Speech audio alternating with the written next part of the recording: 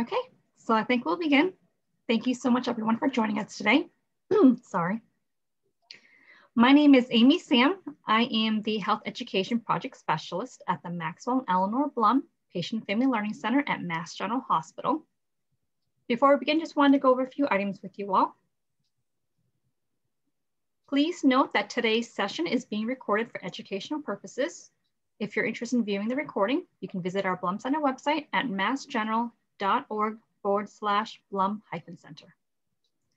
Please note that everyone is in listen-only mode. Everyone has been muted so that we can hear our guest speakers today. If you have any questions for our guest speakers, feel free to use the chat box, which is located at the bottom of your screen. We'll have time for them in the end. Only Blum Center staff and the guest speakers will see them. Please do not share any personal medical information or questions in the chat box. If you have any personal medical questions, please ask your doctor. Okay, Christine, would you like to pull up your slides?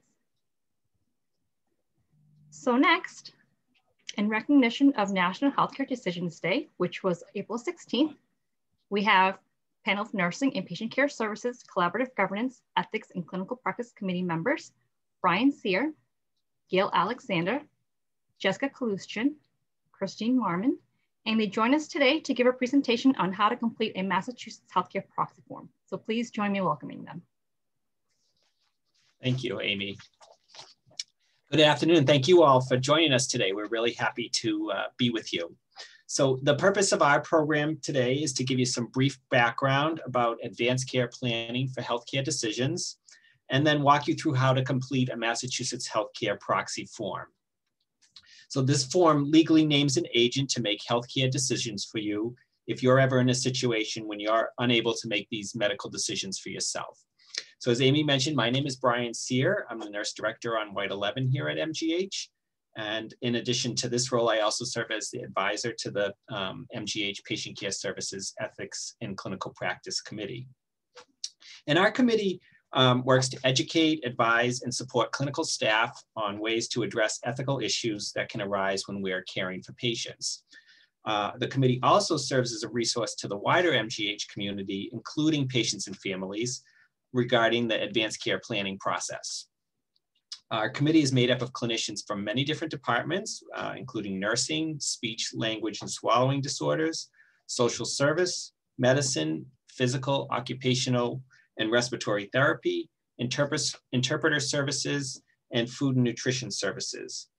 And for many years, one of our favorite annual events has been hosting a table in the White Lobby in conjunction with National Healthcare Decisions Days to talk about advanced care planning.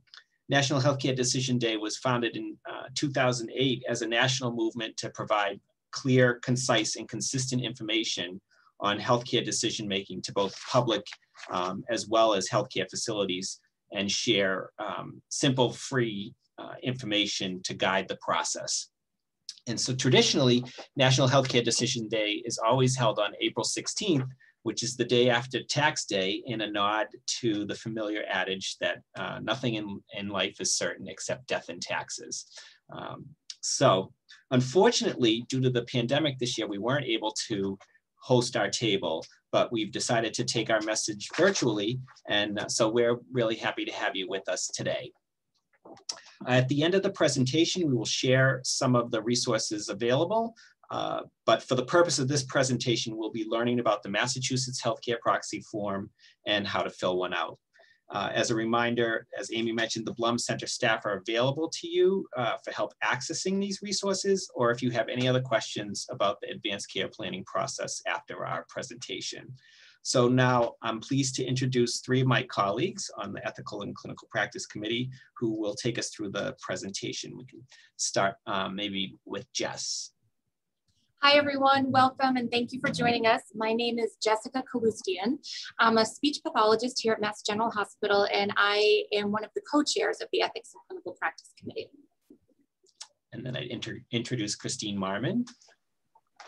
Hi, everyone. Welcome. It's great to be with you today. I'm Christine Marmon. I'm a nurse at MGH. My background is in oncology and education, and I am a co-chair of the Ethics and Clinical Practice Committee. And last but not least, Gail Alexander. Thank you, Brian. Hi, everybody. My name's Gail Alexander, and I'm a nurse here at the hospital. I am the patient education specialist in the Blum Patient Family Learning Center. And my clinical background is I've been an intensive care nurse here in the hospital for many years in my clinical role. It's nice to have you here. Thank you, guys. So Jessica's gonna get us started now with our program. Okay, so what is advanced care planning? Advanced care planning is basically deciding what your healthcare wishes are if you ever become too ill or too injured to make these medical decisions about your care on your own. And this is really a process. It involves planning for your future healthcare needs. And our thoughts about our healthcare needs are likely to change over time as we age and as we deal with various illnesses. So that means it's important for you to review your plan periodically and make sure that it still reflects your wishes. Part of advanced care planning can include filling out an advance directive. Advance directives are legal documents for adults ages 18 years of age and older. Advance directives only go into effect if you are ever unable to make decisions about your medical care, including your treatment preferences. The most common forms are the healthcare proxy and the living will. Today, we're specifically going to talk about the healthcare proxy form because this is the legally accepted form of advance directive here in Massachusetts. So what is a healthcare proxy? Well, it's a simple legal form that you can fill out yourself. It tells your doctors who to talk to about your care when they can't talk with you. You pick a person you trust to make your healthcare decisions in the event that you are unable to do so. That person is called your healthcare agent. And you know, it may seem strange to start thinking about being seriously ill or injured. If this ever were to happen to you, ideally, you and your doctor would make decisions about your healthcare together. But what if you are unconscious or otherwise unable to express your wishes? Deciding today what your wishes are will help your doctor and your loved ones know what to do if that time ever became necessary. You have the right to make your wants and beliefs known. And even if you're in perfect health right now, it's not a bad idea to start thinking about what you would want your doctors to do in the event of a life-threatening situation. It's even more important to start thinking about this if you're older and already have some medical problems.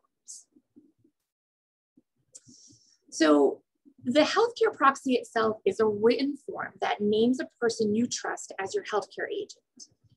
Again, this agent helps make your healthcare decisions if you are unable to make them yourself. It's very important that you choose a person who will agree to represent your wishes and to respect your values and beliefs, even if they may be different from that person's values and beliefs.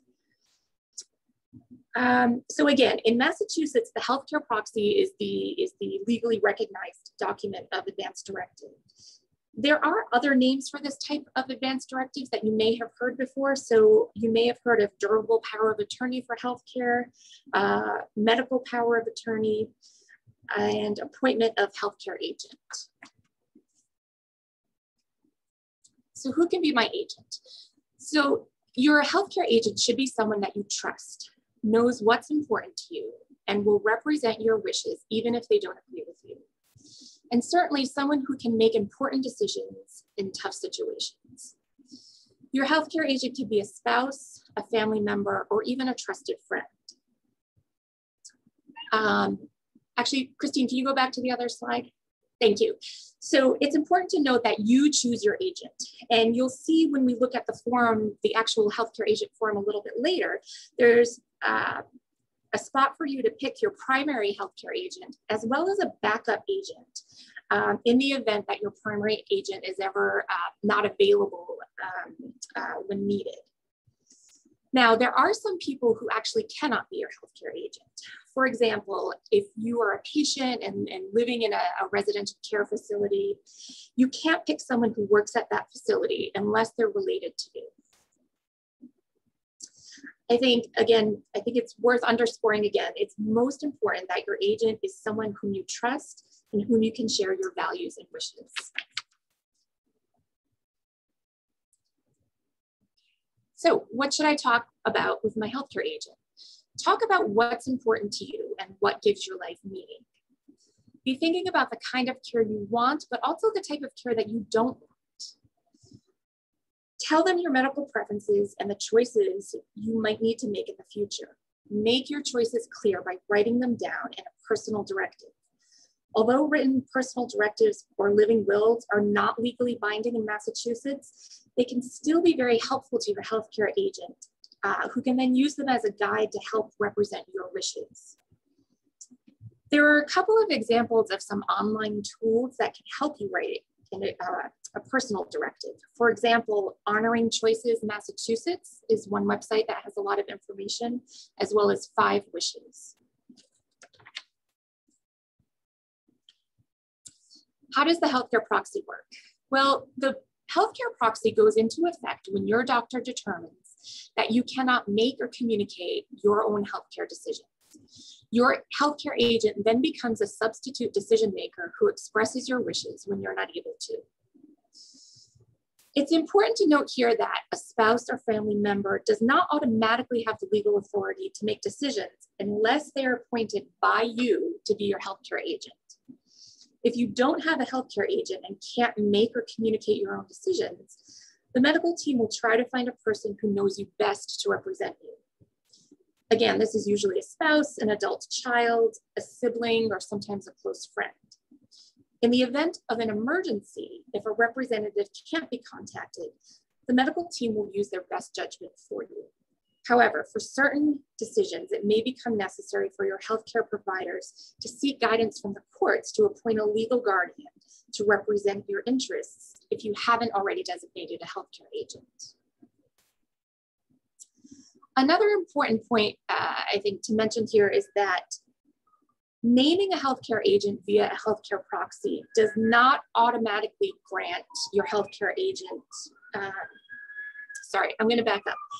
It's important to know that naming a healthcare agent via the healthcare proxy grants them the authority to make medical decisions only if you are unable to do so. Many people think that as an agent, they can obtain sort of any and all information about a person. For example, let's say if you are in the hospital, the healthcare agent may call the floor that you're on, asking to receive information about you. So if you're not incapacitated and the healthcare proxy is not in effect, then healthcare providers still must receive permission from you to discuss any medical information, even if the person requesting that information is your healthcare agent.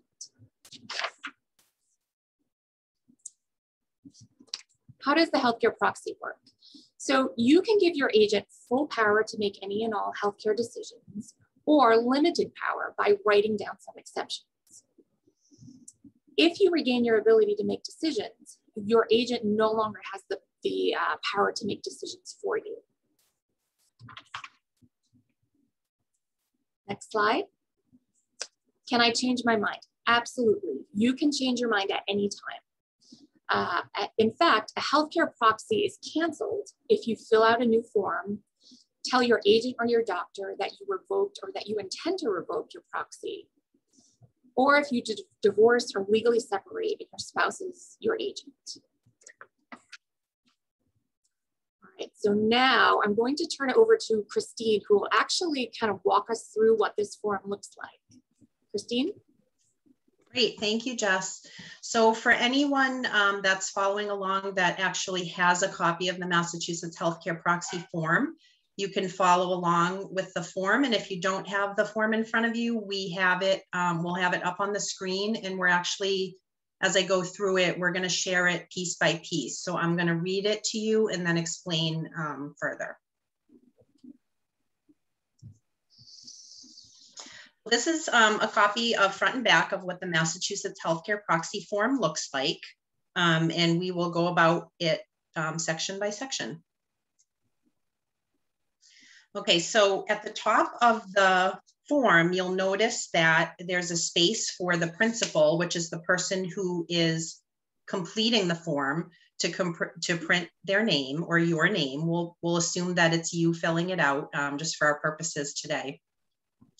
So print your name, residing at, and you'll write your street, city, town, zip code, state, zip code, appoint as my healthcare agent. And here's where you're going to write the name of the person that you choose to be your agent. And then next, you're going to write their address, their telephone number, and their email. There's an optional section below that that says if my agent is unwilling or unable to serve, then I appoint as my alternate agent. And then here's a spot for you to be able to fill out name, address, and phone number of an alternate agent. Okay.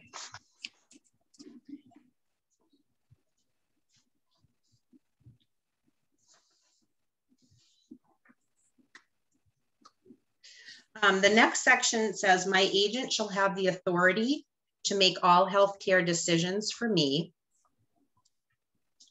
Sorry, I'm just going to move something on my screen. All healthcare decisions for me, including decisions about life-sustaining treatment, subject to any limitations I state below. If I am unable to make healthcare decisions myself, sorry, I'm just moving something out of you. All right. If I'm unable to make healthcare decisions myself, my agent's authority becomes effective if my attending physician determines in writing that I lack the capacity to make or to communicate healthcare decisions.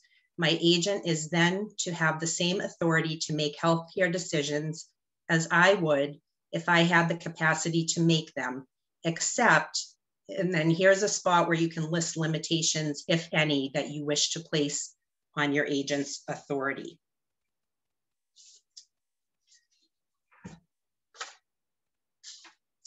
Okay, so here, if you want your agent to have full authority to act for you, leave the limitation space blank here.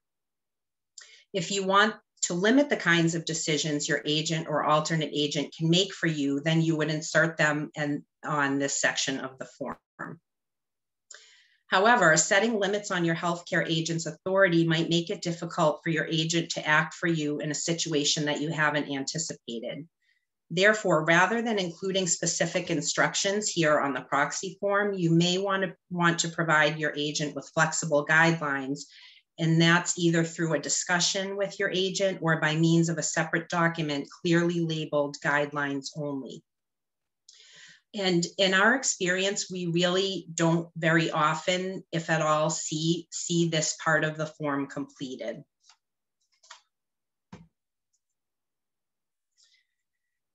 Next, it says, moving along on the form, I direct my agent to make healthcare decisions based on my agent's assessment of my personal wishes. If my personal wishes are unknown, my agent is to make healthcare decisions based on my agent's assessment of my best interests. Photocopies of this healthcare proxy shall have the same force and effect as the original and may be given to other healthcare providers. And this is where you would sign the form and date the form.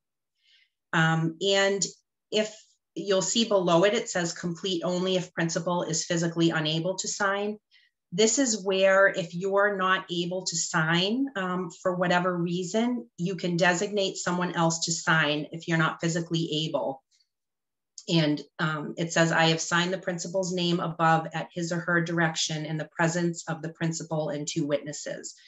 So this is where if someone did need to sign on your behalf because you weren't physically able, they would then enter their name on this section of the form, name and address.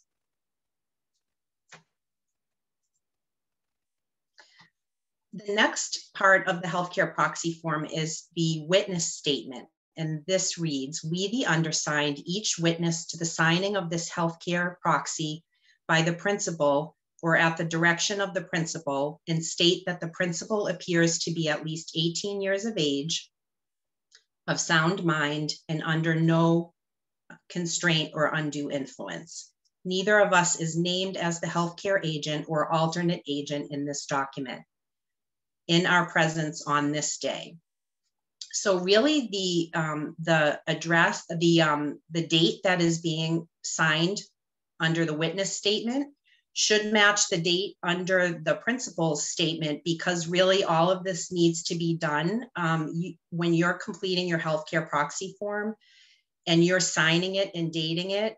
It needs to be done in front of two witnesses. So the witness statement would then match the date, the same date that you had just completed. And then there's a spot underneath for each witness, witness 1 and witness 2, to fill in their signature, their name, and their address. Before you sign, you're going to make sure you have 2 adults present who will each witness and watch you sign the document. And the only people who can't serve as witnesses are your agent and alternate agent. And then you'll sign and date the document yourself, as well as your agents.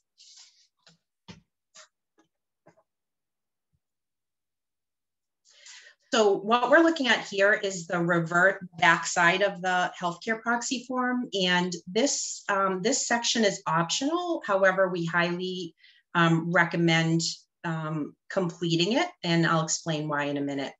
So there's a section here for the healthcare agent and alternate agent to each sign this acknowledgement. And I'll read what it says to you.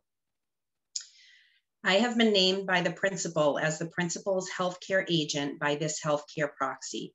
I have read this document carefully and have personally discussed with the principal his or her health wishes at the time of possible incapacity.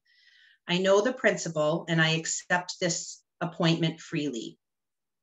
I am not an operator, administrator, or employee of a hospital, clinic, nursing home, rest home, soldier's home, or other health facility where the principal is presently a patient or resident or has applied for admission. But if I am a person so described, I am also related to the principal by blood, marriage, or adoption. If called upon and to the best of my ability, I will try to carry out the principal's wishes. And this is where your healthcare agent would sign. The verbiage right below it for an alternate agent reads exactly the same. So even though it's optional, so on the back of the form, the statements that I just read to you, they're not required by law, but it is recommended to ensure that you have talked with the person or persons who may have to make important decisions about your care. And that each of them realizes the importance of what this means. So really that's what these statements are an acknowledgement of.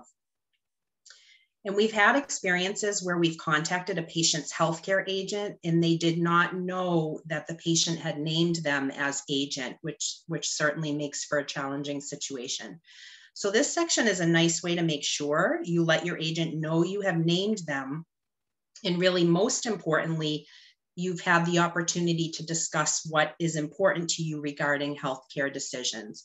So I think a theme that you'll hear us hopefully continue to reinforce is really, it's so important to have the conversation with the people who will be in a position to make decisions for you so that those decisions are really informed by your wishes.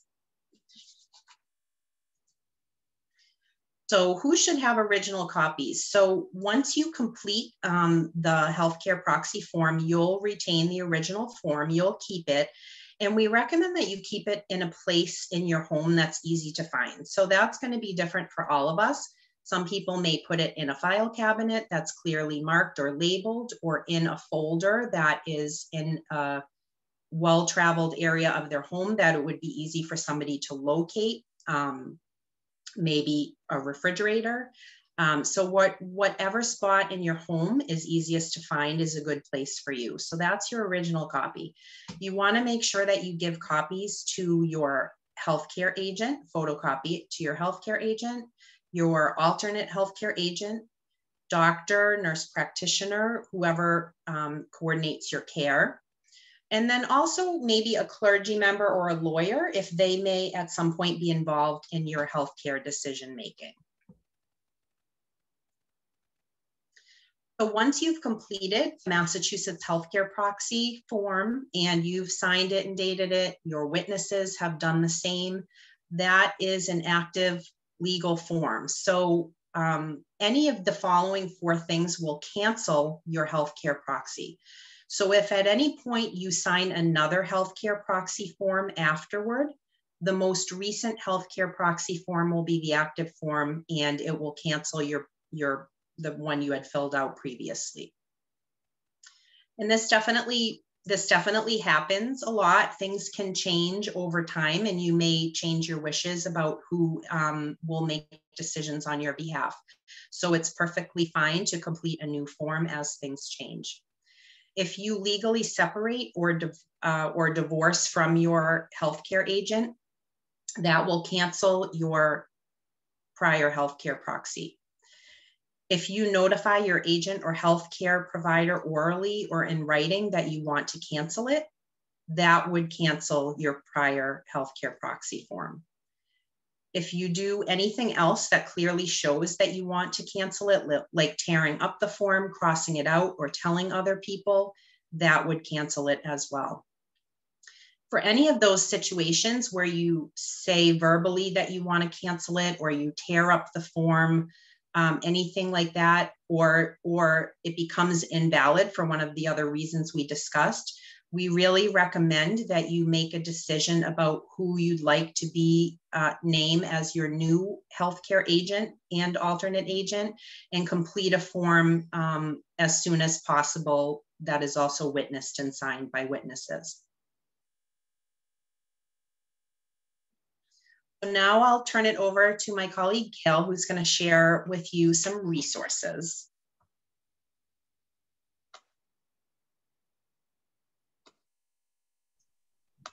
Thank you, Christine.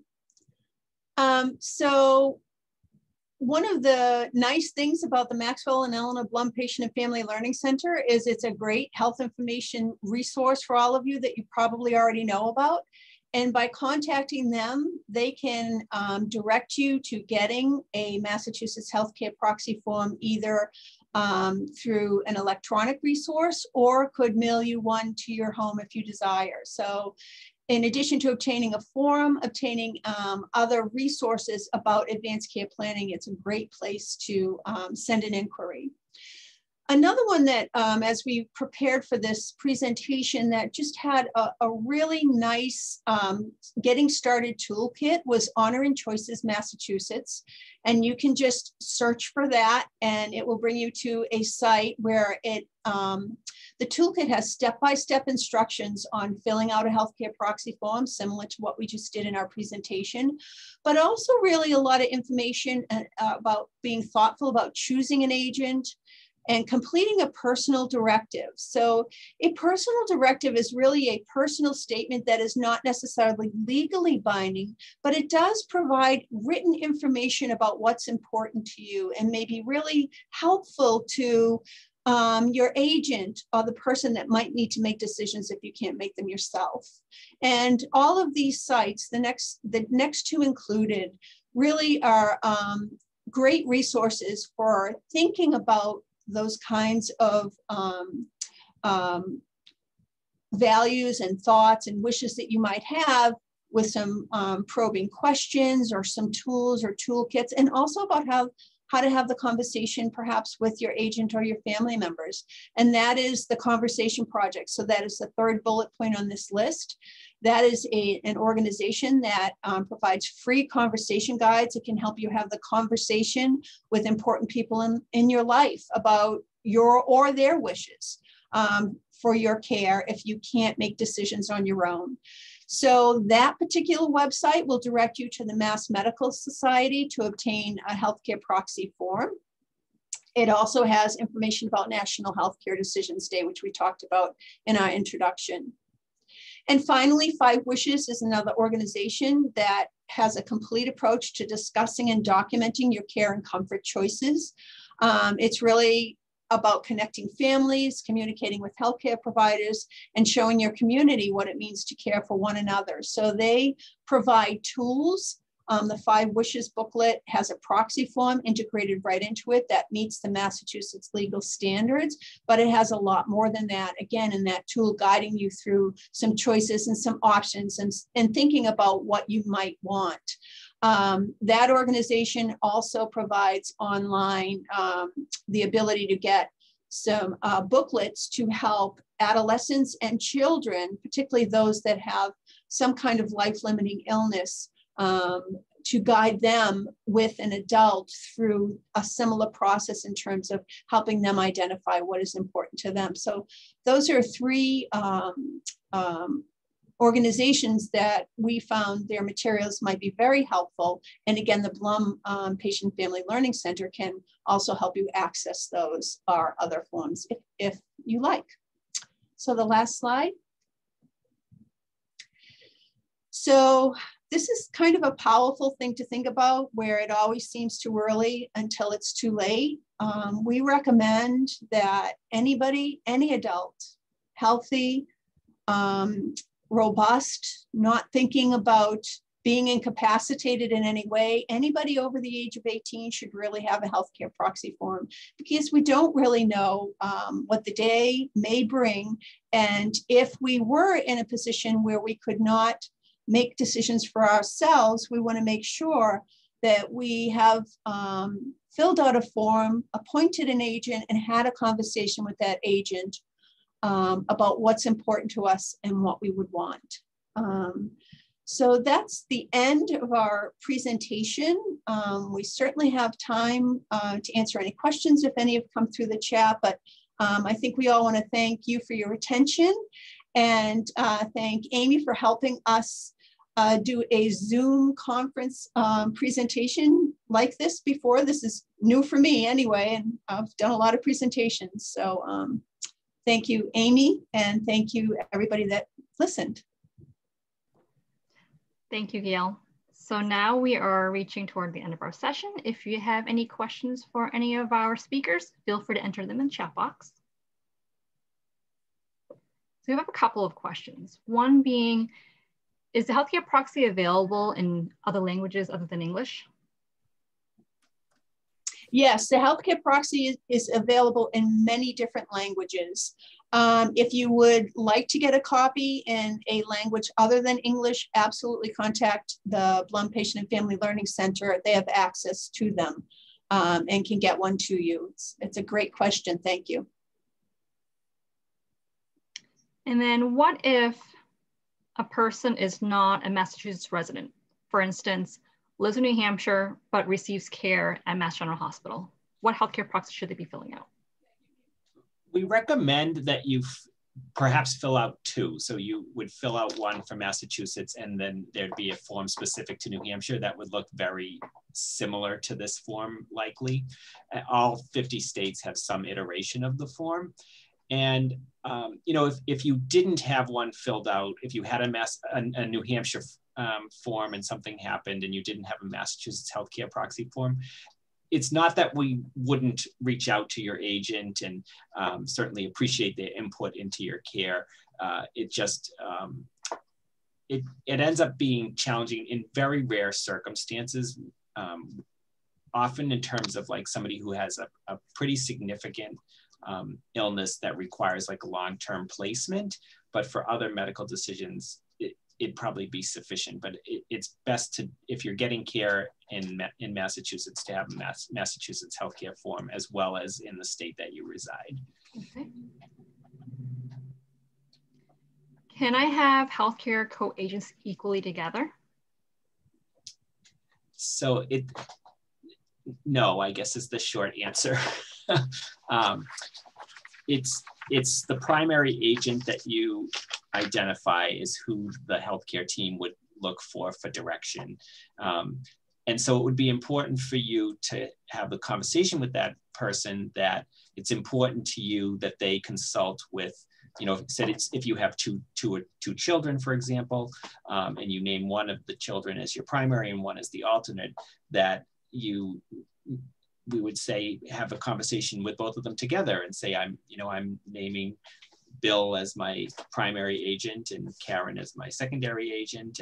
But it's really important for both of you to know that these are my wishes, and that if either of you are called on to act upon that, this is what is important to me. Because the point to remember is it's not, the agent is speaking for you, not for themselves. And so just making sure that it's clear to whoever you appoint, primary or secondary, what your wishes and values are, and what decisions if there are specific things that you do or absolutely don't want, that's clear to them. Mm-hmm. Should the healthcare agent live in the US? It's not a requirement. The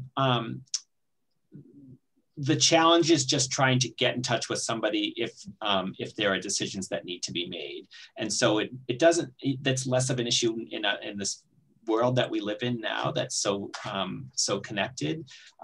And so the principles are the same, that it would be somebody that you trust and that you have a relationship with. The other thing, I guess, depending on what the relationship with that person was, it's not necessarily a one-time conversation, as especially if you have a chronic illness that is progressive over time, that your wishes may change over time. And so making sure that you're sort of have that type of relationship with this person. And that's not to say that you couldn't if they weren't living in the country. It's just mostly that we'd have good way to contact them. So adding multiple phone numbers or emails, would probably be helpful. Mm-hmm. And can undocumented immigrants fill out the healthcare proxy form? Yes, and the form isn't filed with the courts like on the initial time that you complete it. You hold on to the form and it's legal, and at that time, if it's witnessed and dated properly. And so if there was concern about, I don't know enough to speak about some of the concerns that may arise, but to know that piece, the only time that the court gets involved is if a person who completed a healthcare proxy form was deemed to not have the capacity to make a specific medical decision, but was able to verbalize what they didn't want. So like often we see this in patients with dementia who may be very adamant that they don't want to go to rehab after hospitalization. And yet it's really unsafe for them to go home. And the family who takes care of them at home also doesn't think it's safe for them to come home. And so while the person is able to verbalize that they don't want to go to rehab, they aren't really able to process and express the risks of going home, and also acknowledge that the people who take care of them at home aren't able to do that for them. And so if there was some disagreement about that, we would have to go to court to invoke the proxy, which would basically, the court would determine that the person really doesn't have the capacity to make this decision before we sought the input of the agent, versus in a situation where, say, somebody was, in a more black and white situation where somebody's in a coma and is just unable to speak, that it's not necessary to go to court to invoke the agent. Okay. If a person completed a healthcare proxy form over 10 years ago, is that still legally binding, still valid? Unless there's any of the things that Christine talked about that would make it invalid, they're good indefinitely. I'll give it another minute to see if anyone else has any questions. In the meantime, do you have any thoughts you all like to share with the audience?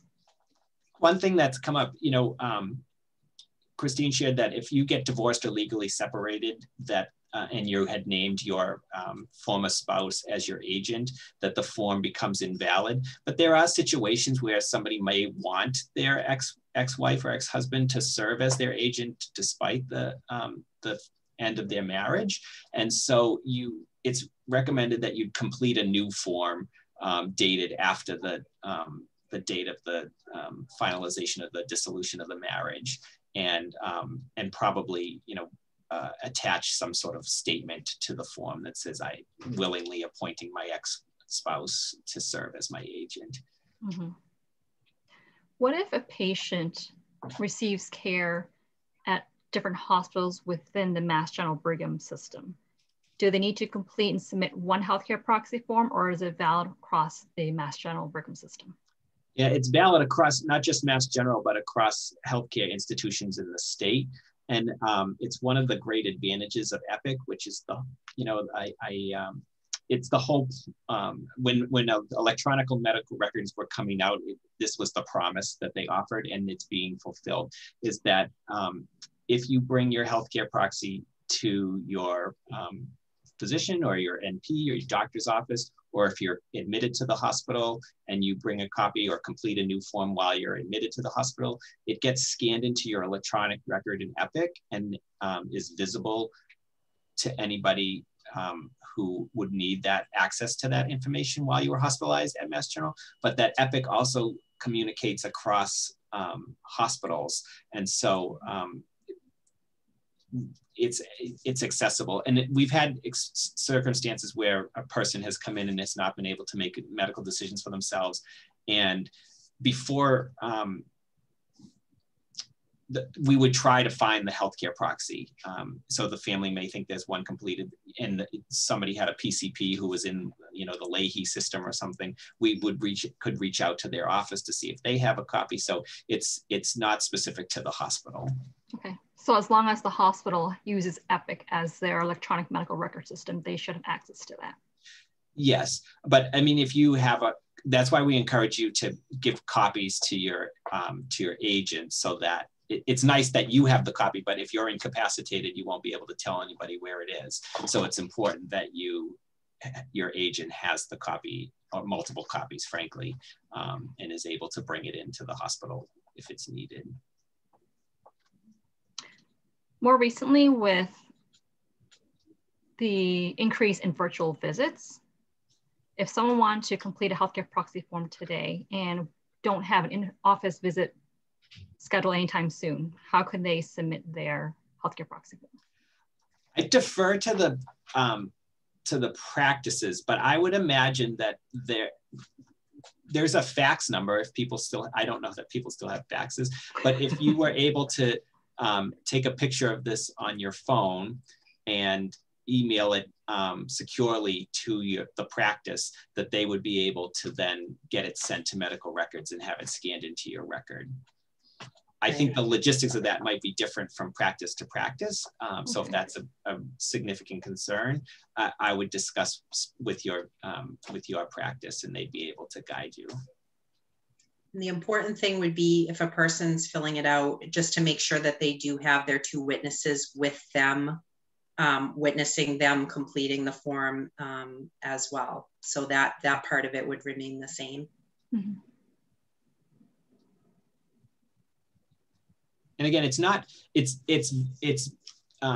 been very helpful to have the documents scanned into the medical record here. It's more critical that your agent has that and would presumably know you were in the hospital and then be able to provide that if necessary. Sure. But it's very helpful to have it scanned into the record. Mm-hmm. All right, so I'll give it another second, but I think that's all the questions that we have today. All right, so Brian, Christine, Jessica, Gail, thank you so much for a wonderful presentation, very helpful. Everyone, thank you so much for joining us today. As I'd mentioned, today's session is being recorded. If you're interested in viewing the recording, you can visit our Blum Center website at massgeneral.org/Blum-Center. I would give it about a couple of weeks for it to be posted, but it will eventually be there. Thank you so much, everyone. Have a lovely rest of the day. Thank you. Thanks for joining us. Thank you, everyone. Thanks, Amy. Thank you.